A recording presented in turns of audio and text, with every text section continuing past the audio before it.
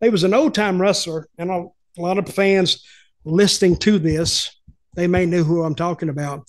His name was Johnny Valentine. He would put you to sleep sometimes. And it took his match 10 minutes, 15 minutes to get rolling. But that's when wrestling fans would sit out there like this and watch you. They'd watch every move. They'd watch your eyes. They'd watch your hands. And it was very slow going. And when he hit somebody, the whole arena heard it because he came with those big forearms right across the chest.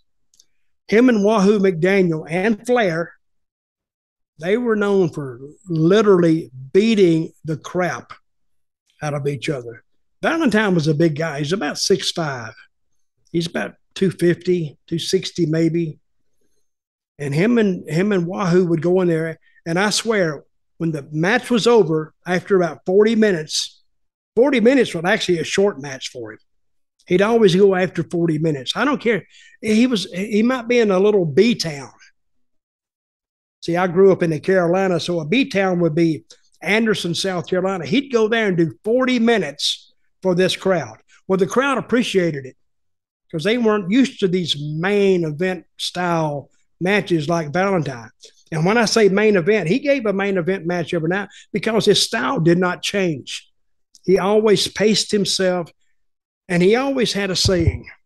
People might think wrestling's fake, but they'll know one thing: I'm not, which was great for him.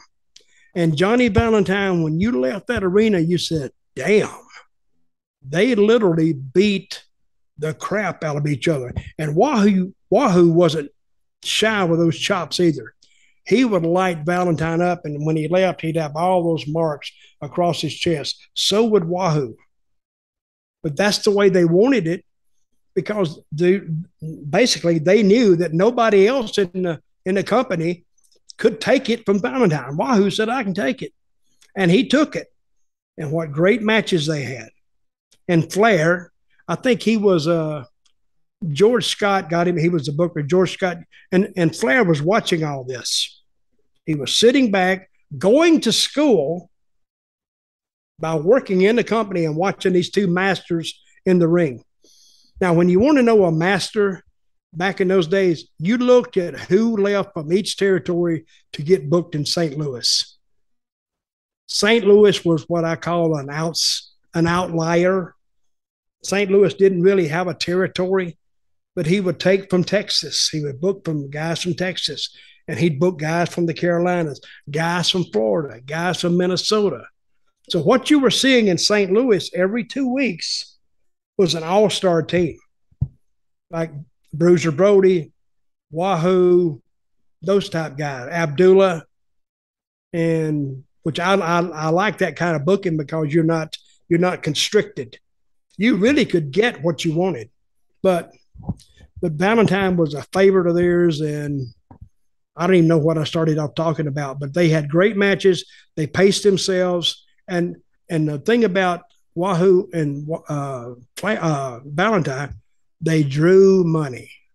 They sold tickets, which back in the old days is what you had to go on. We didn't have social media. We didn't have TV contracts. We didn't sell merchandise. The only way you could make money is to sell those tickets.